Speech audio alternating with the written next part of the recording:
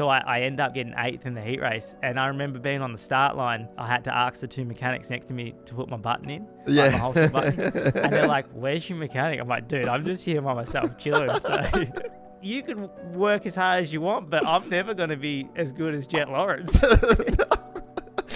That is a freak.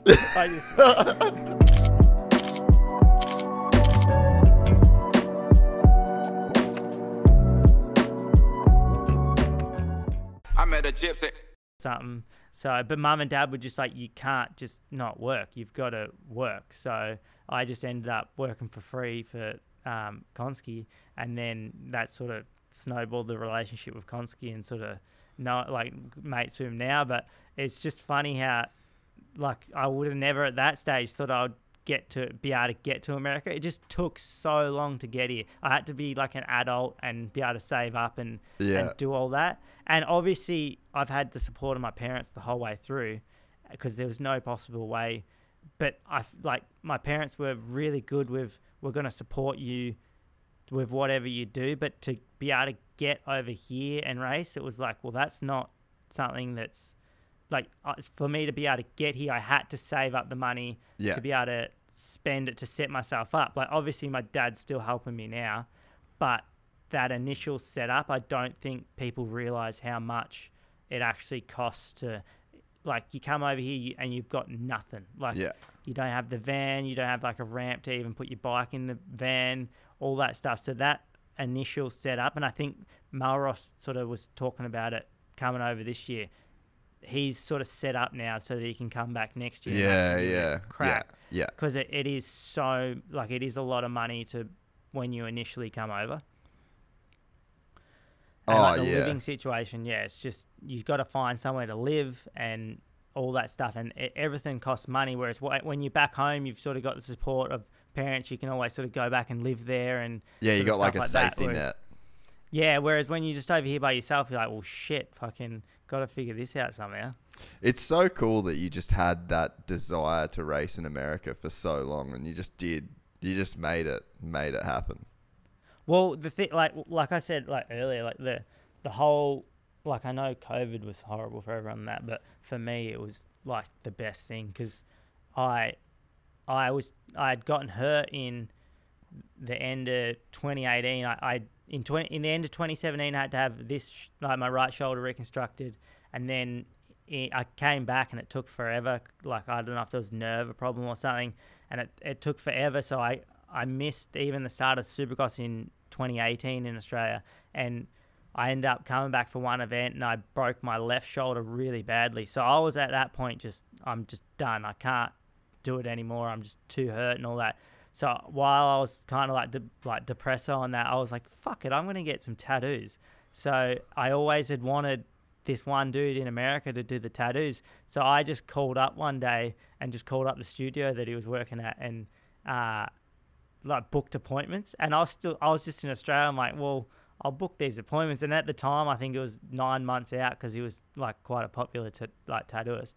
And it kind of just, I had started writing just before then, but it made me sort of come over here, because I had to sort of have an excuse to come to America, because I had the van sitting here for a couple of years and I had a little bit of stuff over here. So the tattoos was almost just an excuse to come over. And I had bought a bike off a friend cheap and started riding over here. And then and I did all the tattoo appointments or whatever, got all that done. But it was more just like an excuse to come over and ride again over here, because I thought at that point the racing was done, because I'd been hurt for so long. And then I sort of realized, like, shit, I can probably do this. I got my girlfriend at the time, and then I sort of had that excuse to come back after Supercross in 2019, and then it sort of just snowballed. Like, I wasn't ready in 2020 to race Supercross, but then the COVID stuff hit, and it actually gave me time to buy a race bike off Urive that they were selling, and then set up for those COVID races that were at the end of the year in Salt Lake.